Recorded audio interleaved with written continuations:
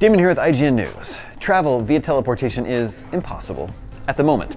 However, a recent study finds should it ever become a reality, our brains are naturally set up to handle it. According to NPR and UC Davis postdoctoral scholar Lindsay Voss, the brain produces a signal whenever we begin navigating around a given area. A slow electrical oscillation, the signal originates in the hippocampus, takes place throughout any time a person is attempting to navigate and ends when the person does. The study's intended use was to discover whether or not the signal played an active role in navigation or simply a byproduct of the brain's functioning. To conduct the study, Voss and a team of researchers evaluated 3 subjects.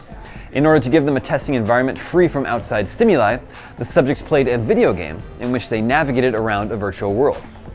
The world had several teleportation points, allowing the player to jump from various locations on the map. Throughout even the moments of darkness when teleportation took place, researchers discovered the oscillation remained, constantly helping the brain navigate through the use of memory and imagination. Once the player landed in a new location, the brain would continue its navigation process, employing new forms of stimulation alongside memory and imagination. This process is known as mental navigation, best described as the activity a brain engages in when orienting itself to its surroundings. Evidence found by the survey reveals the brain would be able to orient itself and navigate just fine after being teleported on the eventual day when teleporting becomes a reality.